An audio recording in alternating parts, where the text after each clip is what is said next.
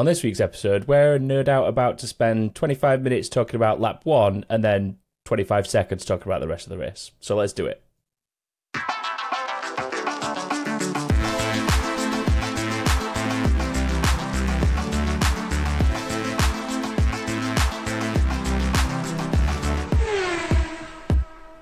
Hello and welcome to another episode of Back of the Grid. I'm your host this week, Tom, and I'm joined by Chris.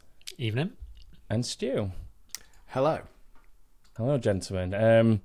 I mean, I've already alluded to it in that very quick and witty intro, but not a very exciting Monaco Grand Prix, really, was it? I mean, some very nice news, but probably one of the most dull Monaco GPs in a while.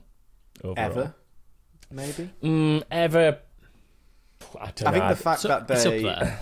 the fact that they're not even going fast is like kind of a bit of a problem. Like that does make it look a lot less exciting. Like I was saying last week, how like my favourite thing about the Monaco Grand Prix, you really get a sense of the speed of the cars. And I think like this race, even though I only watched the 30 minutes highlights, which was in of itself Pointless. dull as hell, they did not look fast. You could visibly see them going slowly, like compared to obviously qualifying. They were like 11 seconds slower a lap on average. Like, absolutely, even for race pace, that's a crazy difference. It Outrageous. was, like the timing of the red flag was the worst possible point to have it, because it just meant everybody swapped tyres and then drove to the end. And like, sure, the guys that started on hards and had to do mediums for the whole race had a bit more of a challenge, but even then, like, it wasn't really an issue, was it? Like, the pace was low enough that it wasn't ever a problem. I think it tells you everything when the most excited that at least the F1 TV commentary team got was trying to work out if there's ever been a race during mandatory pit stops or even any era where there was literally no pit stops whatsoever, because everyone had like changed during a red flag. And I think they went back to, it was Turkey a couple of years ago where there was like one pit stop, because obviously it was an intermediate race from like start to finish and pretty much everyone stayed on them, and like one person changed. I can't remember who it was. And then they started like going, and then before that it was probably Mika Salo in '93, and I'm like, is this the most exciting information we've got? That's the chat that you get in Friday practice, or no, Saturday morning FP3. That is the level of chat. It's like or like pre-season testing. However, this was red flag chat basically. That's where red flag. Okay, well that can be forgiven. I think it was red flag chat. Another big giveaway for how bad it was when Alex Jakes had to check himself. As he was saying, I think it was when Stroll pitted, and this even made the highlights. He said something like, "Something's happening in the pit," like, because he realised like what he'd done, and he's like, "Oh, I'm going to get fired if I end that sentence there. I better carry on."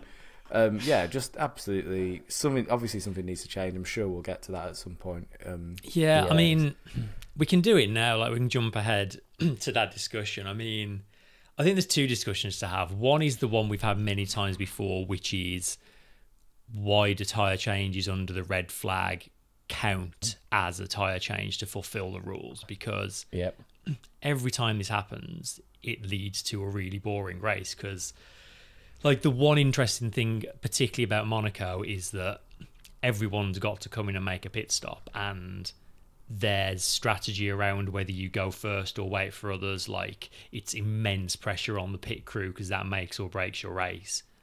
And even that was gone. Like, it was literally just a procession. And then layered on top of that is just the fact that they can't overtake. Like, you know, we even had Verstappen on fresh tyres, caught up, he caught up like 15 or 20 seconds to the back of Russell, who was on like ancient mediums. Over the course of not many laps as well. I think he took like 5 or 6 seseconds out of him in a single lap at one point, and then just couldn't do anything about it because you just can't overtake there. So I mean, did you see Verstappen and Russell like chatting in the interview pen after the race? No. Yeah, Verstappen was just like, my God, that was boring. And Russell walks over and he was like, that was terrible. I think Verstappen said something like, we're all going to go for a run now because that was no work for us whatsoever. We all need to build up a sweat by going for a run. I did hear the radio back to the pit wall, I think, at one point, along the lines of, I should have brought a pillow. This is just so boring, or something to that effect. Yeah. I mean, they both suggested only semi-jokingly, and I know Hamilton has suggested this before, just like mandate that Monaco is a minimum 2-stop race. Yeah, I mean, I don't really like the idea of like mandating a particular number of stops. I would prefer it if they just brought a specific Monaco tyre, like a really soft tyre that like forced them to stop, because then at least you've got the strategy of trying to make the tyre last if you can, but knowing, that it being obviously much, much more difficult to make that tyre last, which is why obviously no one ran that tyre in the race, because it wasn't a viable strategy against the two harder compounds.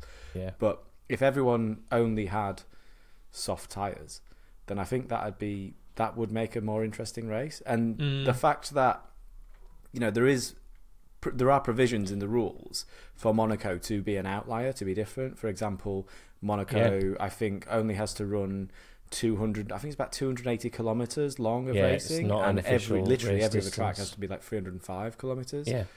So, or there or thereabouts. Anyway, there's a difference between Monaco and every other circuit. Yeah. So why not add a little bit to that? Since Monaco's already an exception anyway, why not add an extra rule that just defines Monaco as a special case that needs special treatment in order to make it interesting? Well, like what? I mean, I was just gonna say there's another race that happens this weekend, the same weekend, and that's the Indy 500. And the Indy 500 has exceptions and differences in its rules to the rest of the season. Week-long qualifying, where it still fits into the IndyCar season, but it's a different spectacle. And I wouldn't necessarily object to having I mean, there's so many things that are like weird, quirky exceptions with Monaco anyway in the first place. Like, it used to be somewhere where we couldn't run on a Friday, for example, once upon a time. I mean, that's changed now, but like only recently though. Only in recent years. They used to do their own TV direction. Again, I think that's now finally changed. But even still, the podium, they do the trophy presentations before the anthems, and just all these weird little just bits and pieces that are just like, nope, this is Monaco, so we're going to do it differently. Like, why not just have a slightly different tyre rule then? I mean, make it so that during the race it is literally nothing but soft, and give them a slightly different allocation of tyres to accommodate for that. And you can basically say the forced change of compound is out the window, but you're only running softs, but you can then stop as few or as many times as you can make those softs work. So if someone somehow managed to do 74 laps or whatever it is, 78 laps that were on these days, and managed to make a set of softs last that, then fair play to them. But if they want to push and do 2 or 3 stops, then let them. And the thing is, that tyre would degrade so quickly that the differential in performance between a fresh soft and a gone soft is going to mean you are going to get overtaking. Another thing they can do is change the track. Times change. The cars have changed so many times over the years. Yeah. Why are we so? Silverstone's changed. That's the first circuit that ran a Formula One race, isn't it? So why does Monaco have to stay the same? Why not adapt it slightly to give us a longer straight, or create an overtaking opportunity on the track? I think you're literally just limited by the streets at that point, though, as to where there is a way. There's a particular part where they could extend this a particular part of one of the straights. It is possible to make it longer. I think it's the bit before. Might be the bit before the tunnel, I want to say, like the run down to the Nouvelle chicane. They're doing a lot of land reclamation there as well, so that's could be an opportunity. I will say, particularly now on a 24 race calendar, there's space on the calendar to have a race where qualifying is almost the main event and the Grand Prix is a bit processional. There is space in 24 races to have something that maybe isn't, works a bit different. It's not quite the same spectacle. But that being said, this weekend did feel like a perfect storm of the way the race played out, destroyed all the strategy. There was less overtaking that we've had in a very long time because the cars don't suit it. Like, there was no weather to mix things up. Like, it did feel about as bad as it got this weekend. Yeah. It was absolutely worst case scenario, I think, for this race. But you know, it would be knee jerk to mandate change based on one race, because we have in recent times had decent races there, but they usually have come as a result of some crazy external factor. Usually, the weather. It's usually weather, if anything, isn't it? Yeah, and you just can't rely on that for your Formula One. You know, you can't rely on like the weather. What sport in the world relies on the weather in order to make that sport interesting? Yeah, you know, like, it's just it doesn't add up, does it? It's not. No. There are things that they can control that they should change in order to make the Monaco Grand Prix the best Monaco Grand Prix it can be, and I would have no objection to that. Yeah. All that said, as a kind of headline at the top, Leclerc winning his home race was pretty great to see. Oh, yeah. Like, definitely. everything from the last lap onwards was great. Like, just so nice to see, and the emotion of it all. And I love that the Prince of Monaco, who normally runs away before the champagne comes out, was there with his own bottle of champagne getting involved. Yeah, going for it. Yeah, really good to see. Like, he aced it on the Saturday ultimately. Like, that's what really mattered. Although, to be fair, he did have to manage 2 race starts and, like, you know, nail it off the line. Like, that's the most dangerous bit in Monaco, and he nailed it both times. Yeah, he had to work for it. Yeah, well earned, really well managed. It breaks a 39 race streak since he last won, and it's 12 pole positions that he's not converted into wins until now. So, yeah, good turn of fortune for him. Broken his duck a little bit, hasn't he, there? Yeah, it was nice to definitely. see as well, like, both Leclerc and Vettel, and then someone else as well, just jump in the harbour at the end. Yeah. Yeah. Ticking all the boxes. Yeah. Obviously aided by the fact that Red Bull, again, just didn't look happy all weekend. Much the same as Imola, that car just doesn't like bumps and curbs and stuff. And I don't think it's necessarily that this car is, like, worse at that. I think it's more that last year or two, it probably had the same weakness, but it just meant that instead of winning a race by 25 seconds, they'd only win it by 18 seconds. Whereas now everybody else has closed that gap. Yeah. This weakness is losing them races. Yeah. Exactly. I mean, we saw it in Singapore last year. They did lose a race. You know, towards the end of last year, when Ferrari looked like they'd more or less just about caught up. That's when you can trace this back to then. You can trace this, and Vegas as well. Vegas, you know, Ferrari looked really, really there or thereabouts in Vegas. Another street circuit, another bumpy situation. So yeah, there's definitely, I think that development deficit closing up as much as it has definitely exasperated this weakness for them much more than it has been in previous seasons. We're actually a third of the way into the season now. Verstappen's got 5 wins of the 8 races we've had.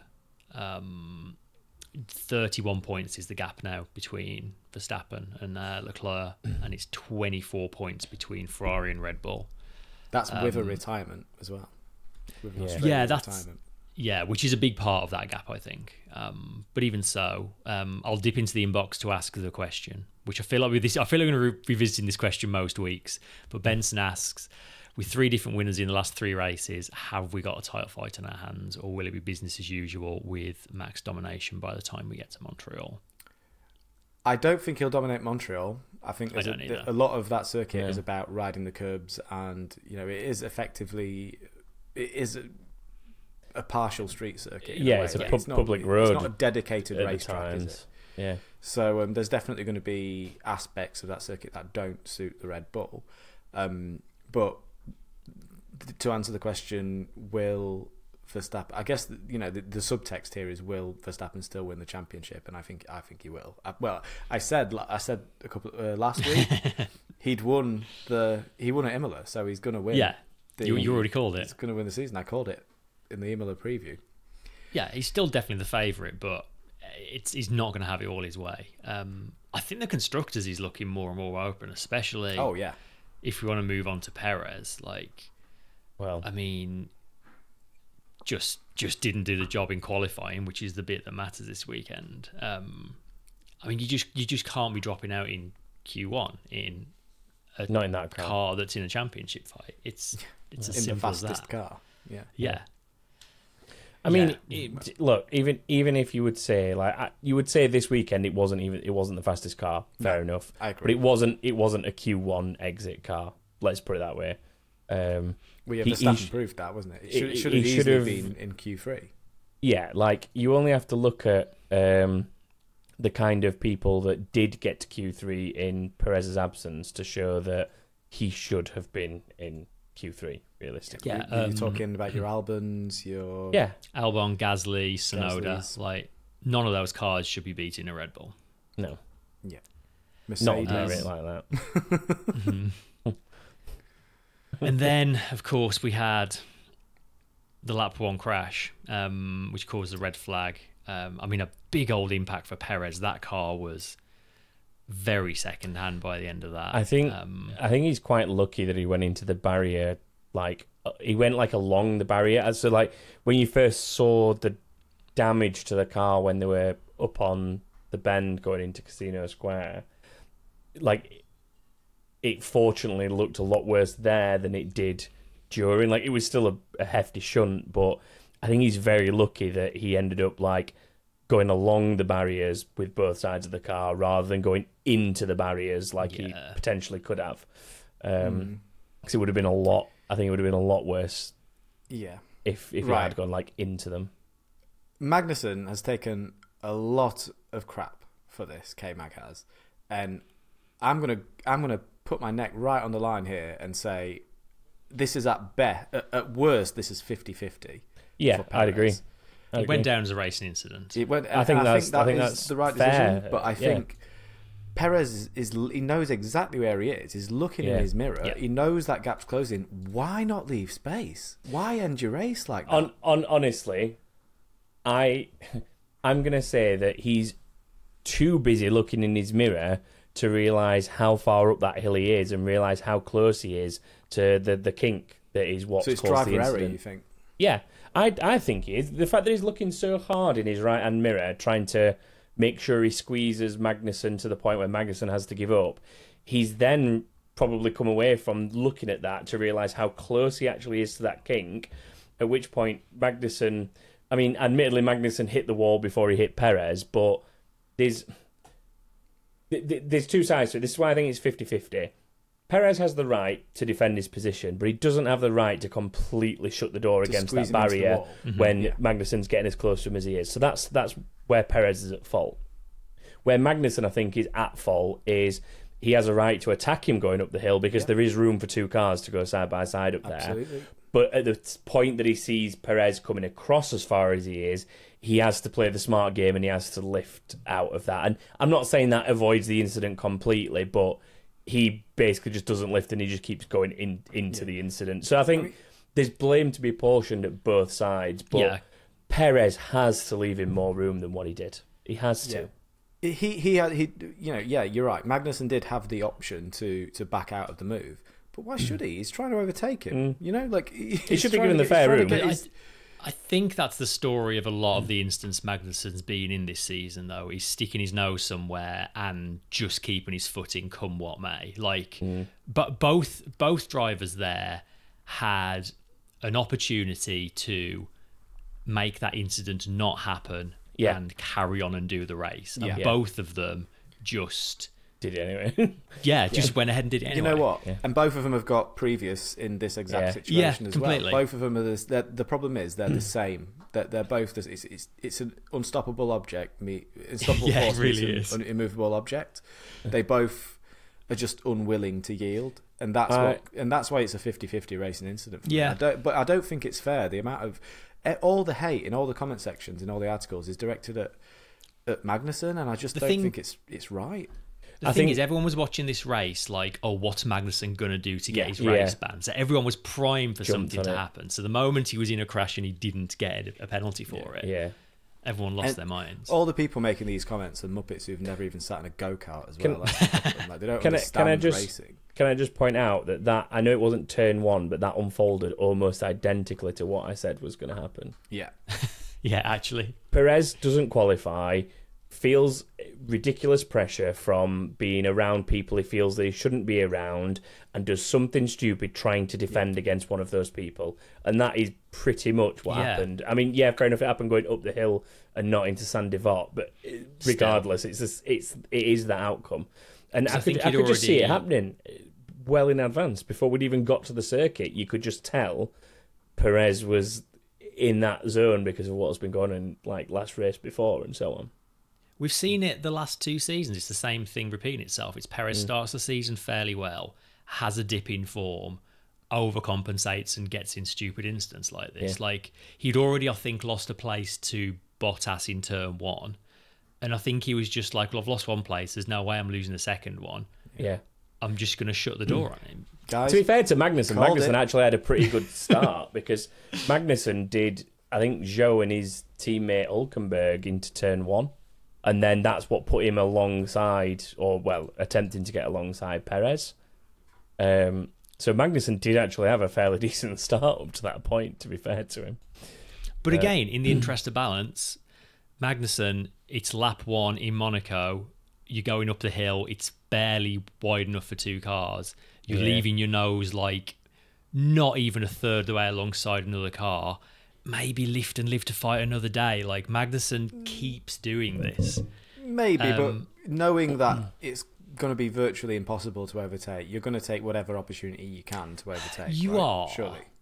But still, I don't know. That's my counter to that. That would be my one counter to it. I think overall, I think you are right. I think, surviving racing instant is the right choice. Yeah, surviving the start probably should be the priority, but I think he was far enough alongside, and I think the fact that Perez is looking in his mirrors the whole time during this incident, totally absolves. Yeah, he knew exactly what he was doing. He knew what was happening. It's not like he's forgotten the route of the circuit suddenly just because it's the start of the race. He knew what was going to happen, and he let it happen. So, yeah, equally 50-50 split. I think blame for me. The biggest sort of shame out of all that, to be honest, is Hülkenberg. Because Hülkenberg sort of saw it happening, and there's literally a moment of Hülkenberg's on board where you can see he's sort of thinking, do I back out to avoid this, or do I gun it to avoid this? And he goes, I'm going to gun it. And he's probably a split second too late. If he'd gone, slight hesitation. That hesitation of, do I go or do I hold back? If he'd have just gone, he'd have probably just about got away from it. Yeah. And his radio said it all. He was just like, that's so unnecessary, which is completely true. He's not wrong. I'd like to suggest a tweak to Formula One rules off the back of this incident. Oh. Because at the moment, it's there's an incident. It's either racing incident or you apportion blame and give that driver a penalty. Okay. I would like there to be a third option, which is you've both done something stupid. We're going to give you both some penalty points. Yeah, why not? Because it seems weird when it's like racing incident, even though they both did something stupid, they both kind of get a let off because they were equally stupid. But I would argue, throw the book at both of them. I would argue in this case, if you were going to give, I would go as far to say, if you were going to give penalty points to anyone, it would be to Perez. I would say you could argue that Perez is the slightly more the person who's in control of whether or not this collision happens, because there's nowhere for Magnussen to go. He's up alongside. There's nowhere else for him to go. Perez has the option of leaving space and doesn't take it, and therefore has caused the incident. It was actually exactly the same as the Magnussen and Sargent crash in Miami. It's identical. Magnussen put his nose up the inside, sort of left it there. Sargent turned in as if he wasn't there. It's exactly the same incident. And I think that one went down. In fact, no, I think on that occasion, I think Magnussen was given the blame for it. But yeah, just not a good all round. No, yeah. We can move. I think I've said my piece. Have you guys said your piece on this? Yes. Yeah. Meanwhile, on lap 1, Ocon decided to also take a lap 1, put it all on the line, lunge on his teammate, and nearly managed to take them both out into Prix before the tunnel. As it was, he only took himself out of the race. Gasly managed to stay in actually picked up a point, which was pretty decent for Gasly. And that was the second time they'd made contact as well. Ocon had a go at the top of the hill and very nearly had a similar accident to the one Perez and Magnussen had. But he was left space and didn't, obviously, and the accident didn't happen. I think Ocon sort of saw it coming and left some space so he didn't did what hit Perez him. should have done. Yeah. But like, what was Ocon doing? He just seemed to lose his head and just like. Well, it's that again. It's that sort of. It's just that first lap, like madness, isn't it? It's that first when you're on the first lap of a race. It is like it's a real hustle, you know, especially around a circuit like this where you're not going to get another chance to overtake. So some drivers just send it all into that first lap while they've got the opportunity, thinking that it's not going to come around again. Now, I'm amazed that this warranted a penalty, but the previous incident didn't. The Perez and Magnussen incident. Oh, I think this was worse. Didn't constitute penalty. I don't think. I mean, he didn't leave him space on the exit, admittedly, but I think that's kind of driver, and that is driver error. But that to me felt like he was down the inside. He was there. He was visible. You could see him. He got the apex, and it was only the exit of the corner that he didn't leave space and he climbed up his front wheel. I think other than that last final bit of not leaving space on the exit, I think that's a legit move. It was, I think, with the Perez and Magnussen one, you can make the argument like it's the start of the race. There's a lot going on. You know, it's a very tight bit of track. What Ocon did was very much a calculated, I am going to throw it at the inside here and he's going to have to get out of my way. And Gasly just didn't have anywhere to go. Like he no room. He tried an overtake and just drove into him. Like but he didn't make contact until he was more or less by, because his rear wheel went up. I thought it was a double contact they made. Was it a double contact? His rear wheel hit the side pod, and then he continued forward, which then caused him to go wheel to wheel, which is what then launched the car. Yeah, I mean, he's taken blame for it. I'm pretty sure he was told to, because Bruno Famin, the team principal, was livid. It was all to French media, so I only saw like the translations, but he was absolutely livid. Even saying, without saying the exact words, suggesting that he's considering benching Ocon for the next race as a punishment for this. Like, I think it's a whole bit of it's just racing, isn't it? Though, like it is, but racing. I think the difference is when it's your teammate, like. You're in a position there where you can potentially, looking at the way this race pans out, you can finish 9th and 10th and score a couple of decent sets of points for a team that was struggling at the beginning of the season and just needs to claw back any point that they can. If they can manage to finish 9th and 10th and score the 3 points that brings them, compared to the only one that they ended up with, which could have been more if it wasn't for this incident, that's where it's coming from. Like, clatter into one of your rivals and do that. Yeah, it's stupid. You've cost yourself a chance at points, but it's like it's not almost taken out the team's only opportunity at points. Like, and I agree. From a team's perspective, I absolutely agree there. You don't want to see your two drivers colliding and taking each other, or risk taking each other out of the race, or even one of them out of the race. But that's a matter for the team. That's not a matter for the stewards. And I think if the Perez Magnussen incident didn't warrant a penalty, then I don't see how this warrants a penalty, because it's still lap one. You know, usually they give a bit of a carte blanche on lap. I mean, one. Is it like halfway lap one that no longer applies? Like for me, there's probably a little bit of a difference where in the Magnussen Perez one, like what we've talked about before, there's a plausibility that either one of them could have potentially avoided the incident. Whether it's on Magnussen, whether Magnussen should have to or not is another matter, but he could have kind of lifted out of that and potentially avoided it.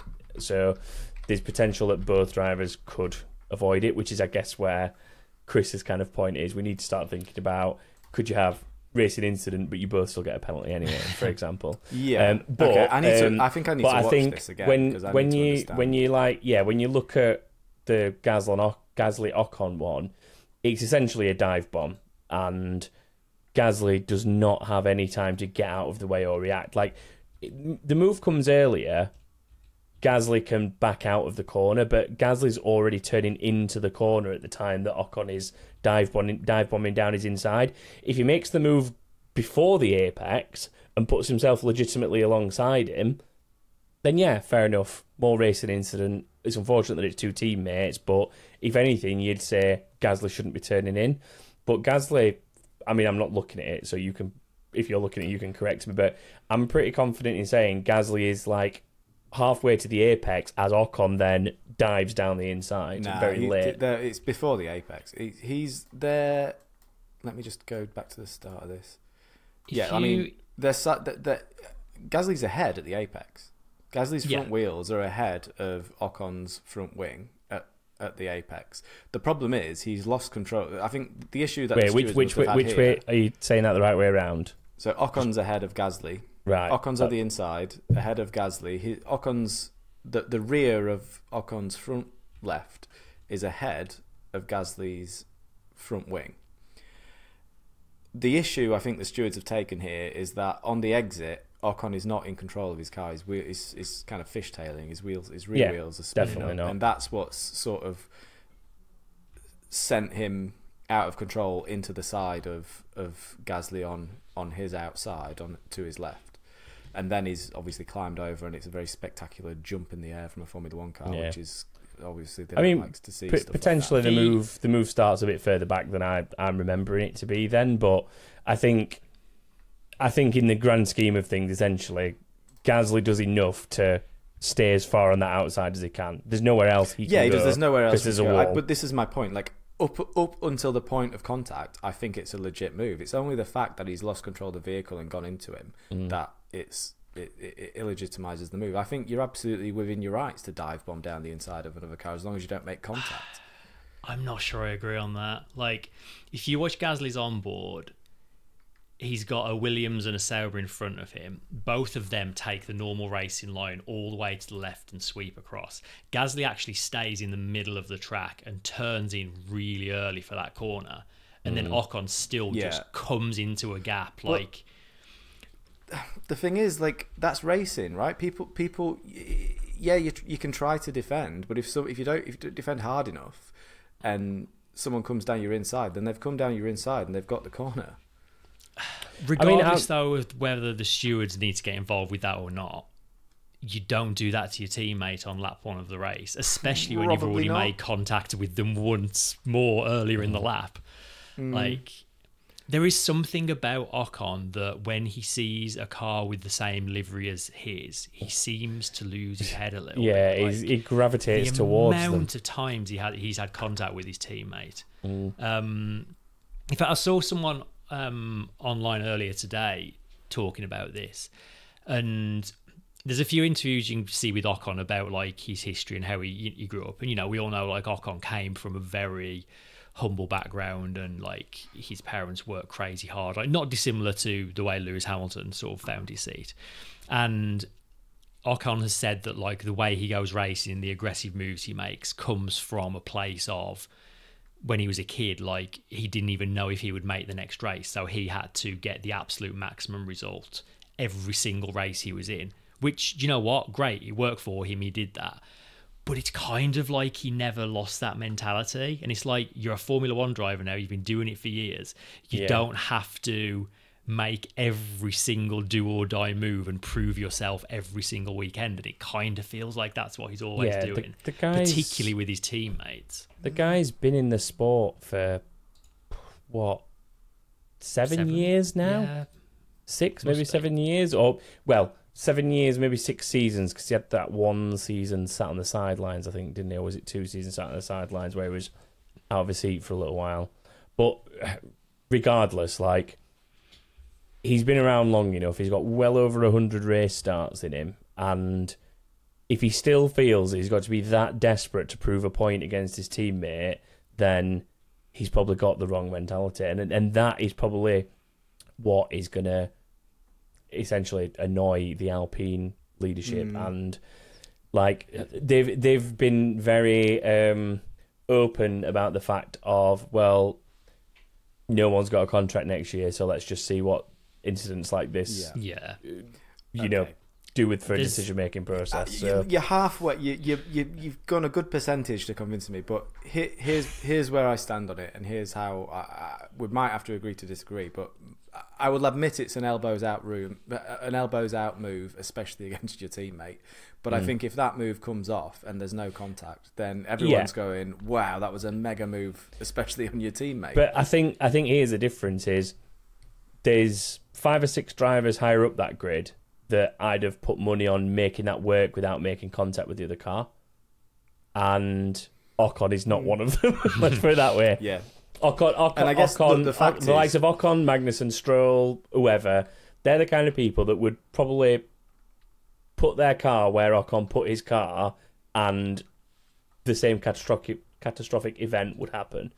Whereas you put your Hamiltons, your Sainz's, Verstappen, Leclerc, like them, they're going to pull that off if they get given that opportunity. Like, that's the difference for me. Is that okay? You've convinced me. I think the move is doable. I think this is the problem that you've got there, Stu. Is the reason I think it comes down to being a penalty is you're right in the sense that the move is a doable move. It's a legit move in that corner. It is a legit move, as long as you make it. The fact that he cocked it up is why he's got a penalty, because he could have actually made the move, and other drivers on that grid probably would have made the move. So back to my original point, though, like by the letter of the law, Ocon did cause a collision because he lost control of his vehicle, and I have no objection probably to he did cause a collision. I said from the start, I've said that. Yeah. The issue I have is, why is that a penalty? But Perez and Magnussen having a collision together, neither of them get a penalty. Well, you're back asking for consistency now, Stu. That's sorry. Sorry. Okay, I won't muddy the waters any further. I mean, I'll just point out, at least I was right when I said we'd spend 25 minutes talking about lap 1. Yeah, you were right. How far in are you? Actually. Can we finish yet? But yeah, I mean, I think the bigger issue for him is I'd say there's very little chance they're going to keep the same driver lineup next year, and things like that are only going to swing it one way. I mean, then again, it might not be either of them. If we keep getting moves like this by one, I mean, that's not going to do anything to improve their relationship, that move, is it? So if we keep getting stuff like this happen, then something will have to give. We might even end up with a new driver for the second half of the season if this stuff keeps happening. Quite possibly. Because they just can't afford to the wings. No, not at all. We're out a few other things. We should mention Carlos Sainz came third despite having that contact with Piastri at the first start, getting a puncture that dropped him to the back, but was then given third place back on the restart. Did you see the reasoning for why he got his third place back? Oh, it's to do with the point that all cars passed a timing barrier, and basically because Zhou hadn't. Yeah, because Zhou got caught up behind the crash going up the hill. Not every car had crossed the line at the end of Sector 1. So the next line back that they use is the safety car line, which is pit lane exit. So that's where they took it from. So even though Sainz was at the side of the track behind, he got it back. I think that very, very lucky boy. It's the same issue that I have as and they've changed this rule since, but do you remember the jump start where I think it was Norris in maybe Saudi last year, or was it someone did a ever so slight jump start, stopped, and then the lights went green, and the lights went out, and then they went, and it was a very clear jump start, but because everyone saw it on camera, everyone knew that it had happened, but because the sensor didn't pick it up, they couldn't apply the rule to enforce punishment on the driver who'd very clearly done a jump start. Yeah. This to me is a very similar thing. Everyone can see on camera that car was pretty much out of the race, and everyone was going to go by him before he could get around to do a pit stop or whatever. I don't know quite what happened because I only watched the 30-minute highlights because I'd heard what a dull race this was. I didn't see, and maybe I should watch the whole thing, and maybe I shouldn't be doing a podcast if I'm not going to watch. There isn't anything to watch. He got a puncture, sensibly pulled it over there because it was a sensible place for him to stop. Everyone except Zhou went by him. Maybe even Zhou did eventually, and I mean, he was bringing it back round with the guise of, well, at least I can put, a new set of tyres on and try and start from the back. Yeah. Like that was the original plan. Like, from what I can tell, it was the FIA who went to Ferrari in this scenario, not Ferrari like appealing. Cause it looked like they almost looked as surprised as everyone else when they were told to wheel the car up to the front of the line. To be brutally honest with you, kind of dumb, isn't it? Bit weird. Yeah. Because for all intents and purposes, like they've seen the same thing as everyone else, which is, well, we've entered the next sector and we were at the back. Like, so that they've applied the same logic as literally everybody else watching. And obviously, if you're silly if you're quirk in McLaren, the rules, and you've gained a place, and you're looking to sort of be the main rival to Red Bull this season, and you're sort of additional rival Ferrari have suddenly got an all extra place on you, then that's a problem, isn't it? McLaren weren't best pleased. No, understandably. Speaking of, still second and fourth, good result for them. I mean, Piastri was fantastic. Like, his qualifying lap was exceptionally good. And then, even though he lost a bit of downforce with that bit of damage from Sainz, he still was... Again, hard to really judge because they were all driving so slowly. Yeah. But even like... He said he'd lost like half a second a lap, and it's like, everyone's driving 10 seconds slower than they're capable of. What's this, a drop in the ocean? Oh, wow. There was a differential that got mentioned on F1 TV. It was like, in order to be able to make an overtake work here, you have to be 4 seconds a lap faster than the person in front of you. The lap itself is only 74 seconds. Like... it's such a... But even so, like that's such a ridiculous stat because every car, if they're lapping 10 seconds slower, then every single car on that grid was, in theory, on that basis, would be able to overtake the car. Everyone else. Yeah, they just couldn't. What they did. The problem isn't that they were unable to overtake. The problem is they were unwilling to overtake because they didn't want to kill their tyres. They wanted to get to the end. They were too scared to waste the tyre life because it was going to put them under threat and make them have to make a pit stop when no one else was going to do a pit stop. It's got nothing to do... The issues that were faced at Monaco in this very specific situation this weekend have got nothing to do with the size of the car, nothing to do with the weight of the car, something to do with the weight of the car because that increases tyre wear. But it wasn't the car's fault. Per se, it wasn't the dimensions of the car's fault. It wasn't, and the size of the road and any of that stuff. It was the fact that the peak strategy was to not do a pit stop, so they weren't willing to use the tyres. Yeah, I mean, you saw exactly how that was the fact as well, because you got the people that managed to eke out the gaps. So you got like your front runners that managed to eke out the gap to the midfield, and then there was like a portion of the midfield, which then Alonso essentially buffed everyone behind that back to give Stroll the gap. Yeah. So you'd got these like two sets of things where the tail car in each of those sets could essentially pit for free without being caught by the car behind them, have completely fresh tyres, fully attack to get back up behind the car ahead of them, and then be able to do absolutely grand sum of nothing. Despite, well, I mean, the Hamilton and Verstappen were the main two that had the opportunity. Stroll had an opportunity until he decided to put it in the side of a wall like he always does. But like, I mean, in theory, Stroll should have had that opportunity. He just ruined it for himself before he got that far. Yeah. But if you look, you just have to look at Hamilton and Verstappen as to why even that didn't work. So, and that's because the grip differential just wasn't there. We saw cars go side by side in areas of this circuit. There wasn't enough of a differential in grip. Too slow speed. Yeah. Anyway, a couple of other bits to wrap up. I've got to mention Aston Martin, who again qualified terribly.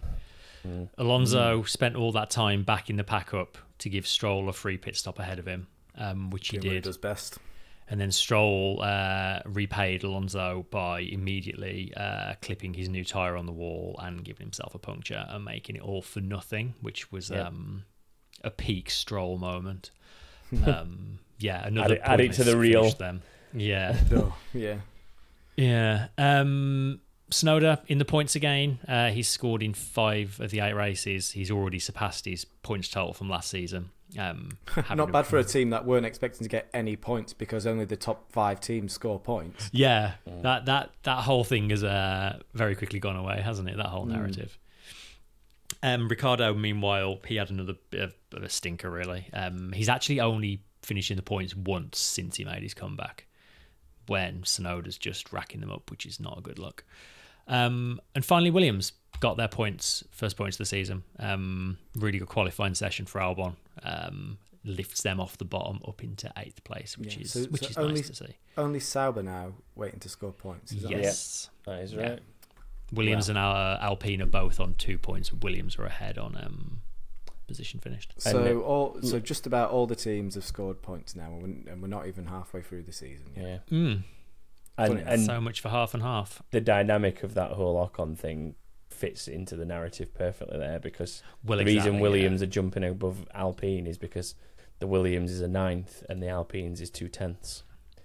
So it just shows how important it could have been for them both to be in that race and pushing the Williams for 9th. Absolutely. And I know we're talking about a race where there was 5 overtakes and half of them were team orders and just givens, but if you're not there to do it, it's not going to happen, is it? Right? Yeah, exactly. Yeah. Okay. Should we move on to a driver of the day then, after all that summarising? Yeah. I mean, it's kind of hard not to give it to Leclerc just because he won the race and there wasn't really much amazing. I didn't really see any amazing driving. He just managed it. Everyone else was doing the same thing. You could give it to Perez for giving us the only bit of reasonable action throughout the entire But then that race. Also ruined the rest of the race. So it's true. Yeah. Perez giveth, Perez taketh away. Piastri for keeping Leclerc honest for the entire race, but again, it wasn't that much of a challenge for him. Yeah, Leclerc was just managing it, wasn't he? I think I think, you know what? I think it has to go to the person who got pole the day before, because that is real driver of the day material. And the real day of this race is qualifying. It's not the race itself. So I think we have to give it to exactly. Yeah. Chuck it is. Chuck McCluck. There we go.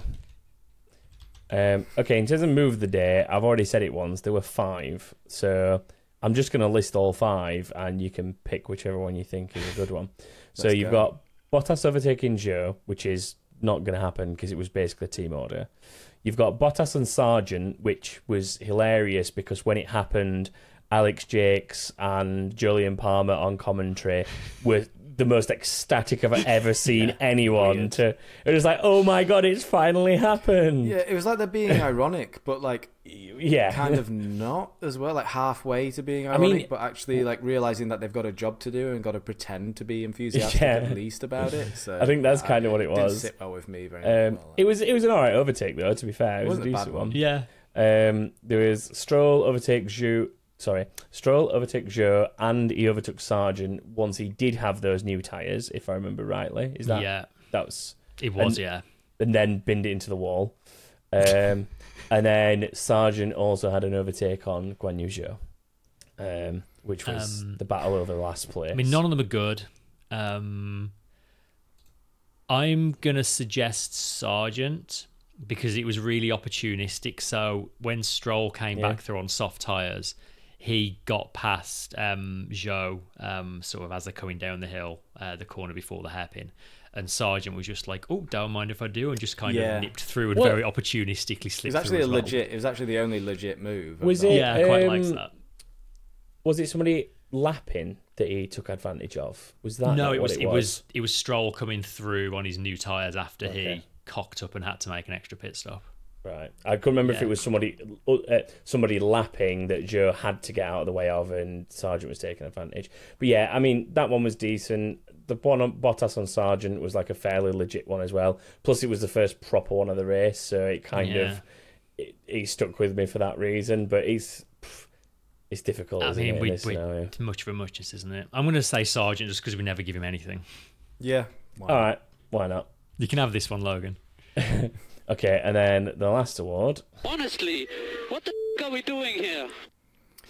Okay, do you want to do your secret one first, Tom, I mean, or... it's not a secret one. It's just you didn't want me to tell you Yeah, when I well, saw I it wanted to wait live. to hear it until now. So, on at least 2 occasions, if not 3, during that race, before the moment that Valtteri Bottas overtook Logan Sargent, in the bottom right-hand corner, it popped up saying, Crypto, overtake of the day vote. Yes. Then it flipped and went, no overtakes, no vote. Or something stupid like that. Then went away.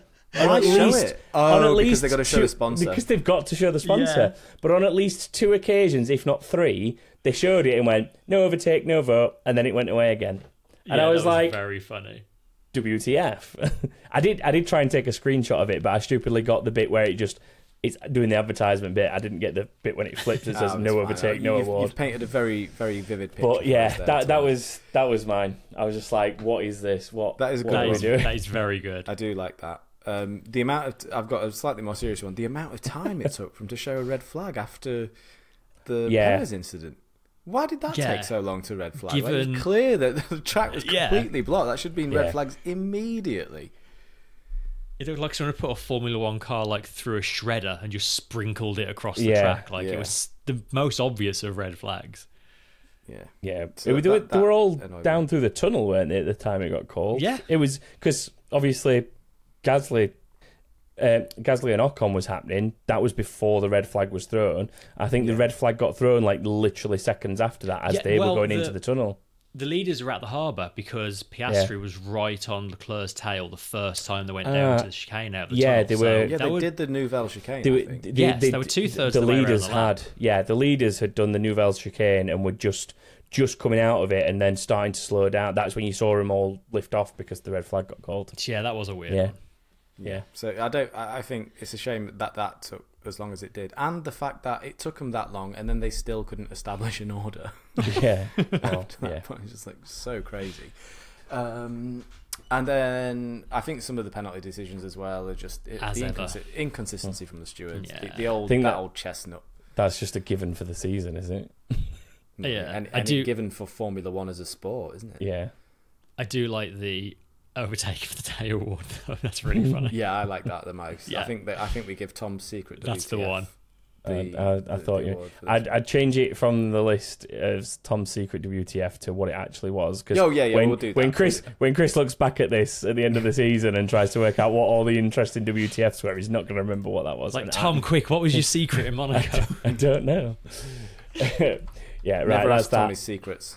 Yeah, I don't divulge any secrets. I forgot to mention a slight tangent for move of the day. If you didn't watch the Formula 2 or Formula 3 races, watch those, because Ollie Behrman had a banger of an overtake on Kimi Antonelli. At the very least, go back and watch that. Yeah. I wasn't able to. I was at a wedding this weekend, so I wasn't able to watch any of the feeder series races were fantastic. Yeah, they were good. They're well worth going back to watch. They were very good. Anyway. Right, I'll quickly take us through predictions. So, I actually had a decent week, and I was really gutted that the Perez incident fell in the order that it did, because if it had fallen my way, I would have genuinely had a 5 out of 5. Yeah. But I only got a 4. The double Leclerc, 16 finishes, and Tsunoda in 8th. Chris Magnussen fell in your favour, so you got the first DNF. The only person who also scored 4 other than me was Vinny Blanco, who had almost the same as me, but went with 19 finishes and Magnussen being the first DNF, so that's where the points difference is, but we still came out with 4.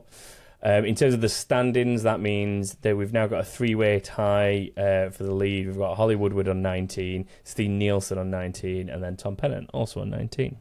If you want to know where you fall in all that and what points you got from this weekend, head to backofthegood.com and all the results and the standings are there.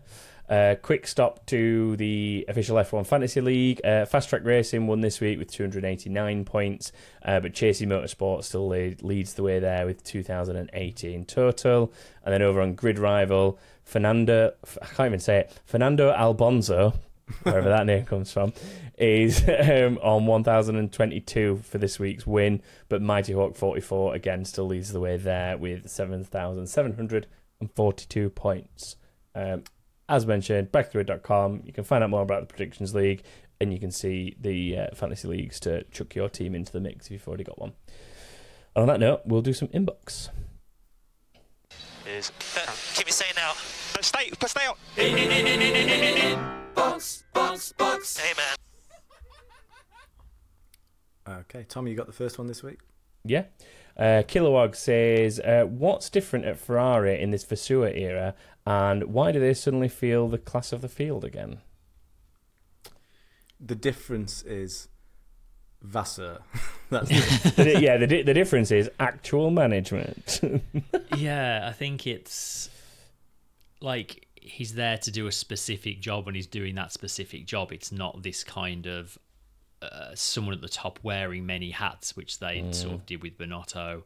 And also, I just think Vasseur's got a lot of respect in the sport, and he's able to like build a team around him. He's brought in some new people. He's made some changes that it feels like previous team principals are almost afraid to make. Like, I think a lot of people just get starstruck by the shiny red Ferrari-ness, whereas Fred Vasseur just come in and been like, it's just, that needs changing, get rid of him, change that, which is what they need. I mean, you only have to look at the positive performance that has actually come out of Leclerc's change in race engineer, and that's a change that I wouldn't be surprised if it's come.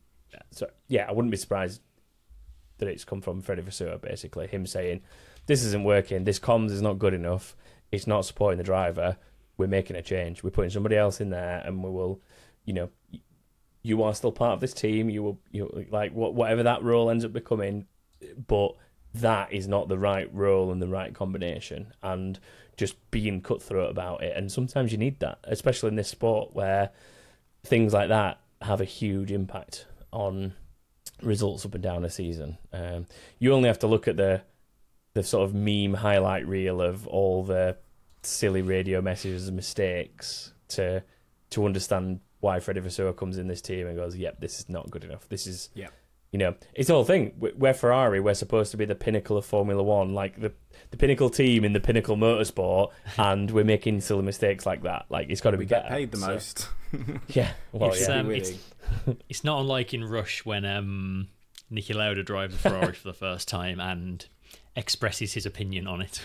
Yeah. Well, I think this is the thing though. These are like, I guess, some pivotal moments in Ferrari history when you think about it like that. Like Lauda going there and not being afraid to say what he thinks of the car and why it needs to be improved. Even like when Ross Brawn and Schumacher went there together, they were not afraid to, even if it was internally and it wasn't necessarily an externally seen thing, but what both those two people are like within this sport, and they will have been hypercritical and made sure that they got things changed and got things done. And I'm hoping Freddie Vasseur is about to be starting a new era of that same kind of mentality. Feels like it. Hopefully. Yeah, that would be great. I think if you can take away some of that sensitivity they have around themselves being Ferrari, and that high on their own supply. Like, yeah. That's such a good analogy. Then, that historically that is what it has taken to get Ferrari back into winning ways. We've seen it lots of times. So very good. Next up, Mike P has a question for you, Stu. He says, yellow McLaren or blue Ferrari? Yellow McLaren, but the blue Ferrari didn't constitute a blue Ferrari for me. There wasn't enough blue on it to call it a blue Ferrari. We're still waiting to see a blue Ferrari. I will say I didn't particularly like the blue on the Ferrari at the thing. I think a Ferrari should be red with white or red with black or both, which this one is. But yeah, the McLaren with the Senna livery looked legit, didn't it? It looks so. I text both you guys when I saw it, and all three of us were just like, "Whoa, this is amazing." It made me realise that we're missing like a proper yellow car on the grid. Yeah, I like yellow cars on an F1 grid. It also made me wish, I think I've said this before, I'd love F1 to do what NASCAR do, which is nominate one round, and Monaco would be the perfect place for it to be like throwback livery weekend, and every team come and put like a special nostalgia livery on their cars. Like, I'd love to see something like that. Yeah. Would be good. Although seeing Oscar Piastri in this McLaren, I just felt to me like it was an Australia livery for him. He just looked like the same colours as Australian sports teams. It felt like we were watching the Olympics of motorsport, and it was like, because it looked, especially the race overalls with like the yellow top and the green bottom, they just were really, really reminiscent of like Olympic uniforms that a lot of the athletes wear for Australia. Next one is from Wesley, and it says, "Hey man, and when was the last time we had 3 different winners in 3 races?" And we actually, someone stuck their neck out in this document and written the answer to that question. So I mean, that's Chris, and I'm pretty sure the answer to that question is, it feels long ago, but it was actually 2022. It was Sainz won in at Silverstone, Leclerc won Austria, and then Verstappen won France, which I believe is... That was the one where Leclerc just went into the wall. It was, yes. Yeah. Which was also the beginning of like the period of Verstappen winning almost everything. Yeah. There you go. So Last yeah, one. that's what it was. Last one. Jose says, "Hello, friendio." Who? Friendio. Oh, is that Jose?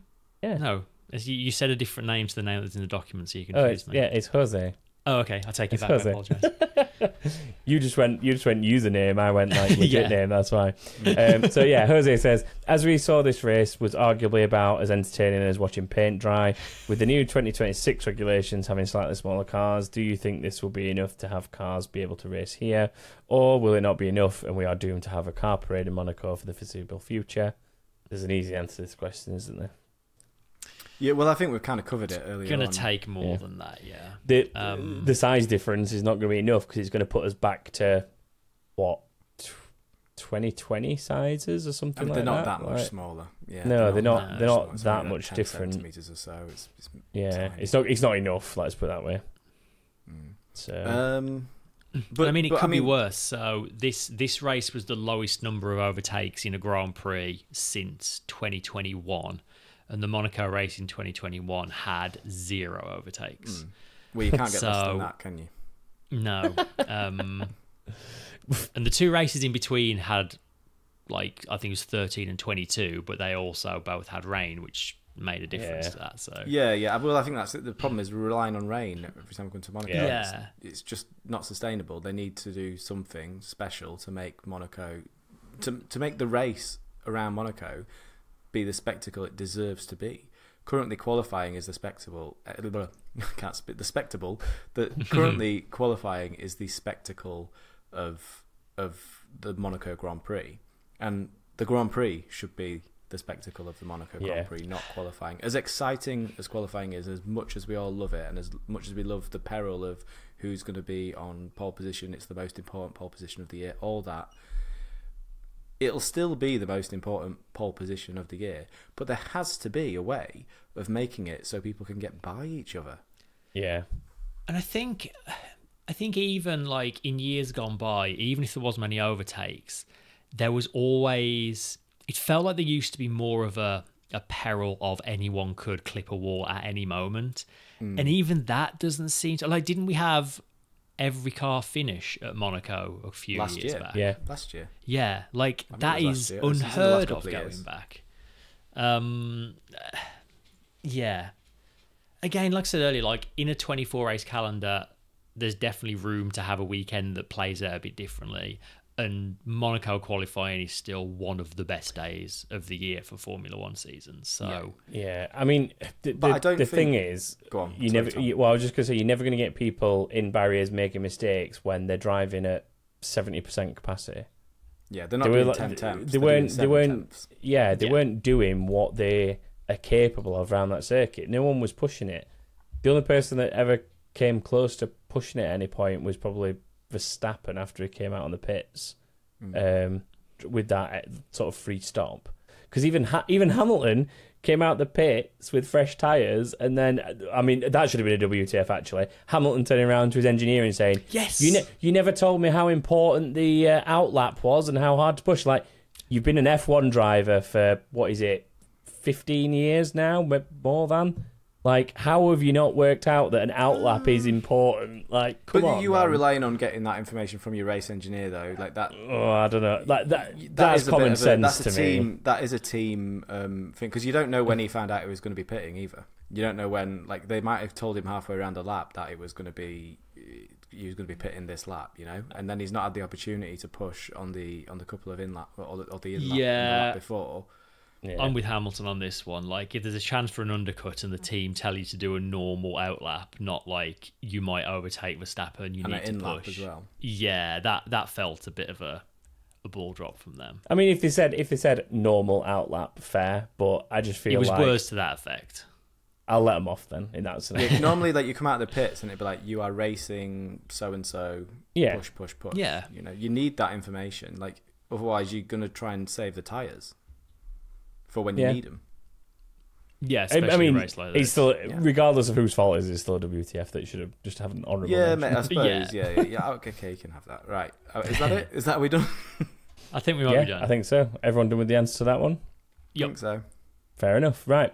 If you want to get in touch with us in general, you can head to Twitter, Facebook, and Instagram and just find us on all the normal social medias there.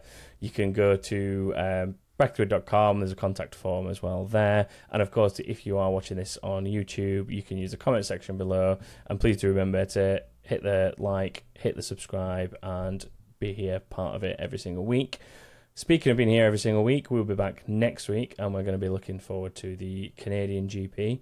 And if you want to get involved with us live, you can always head to patreon.com/backofthegrid, where there's all the information for getting involved with our Discord, where you can hear the episodes live and get involved with us in between races. So that is it for this week. So thanks to everyone who's been here, and we will see you next week. Bye, everyone. Bye. Bye.